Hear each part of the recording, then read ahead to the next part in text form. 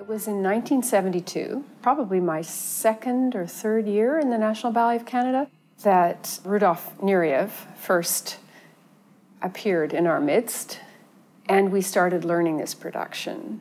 Suddenly, the National Ballet of Canada was dancing all over North America in major venues, finishing by a month or more of performances at the Metropolitan Opera House in New York City. I'm not sure that any of us as young dancers realized how extraordinary this was and how lucky we were to be part of it. We were a finer company because of the influence of Rudolf Nureyev and this particular production. Our version, because of Rudolf, this is just my opinion, but I feel that he kept all of that history with him, but he incorporated this athleticism and this approach to dancing that's much more North American than European. Anyone, even if they've never seen a ballet before, can appreciate the difficulty and the athleticism that goes into it.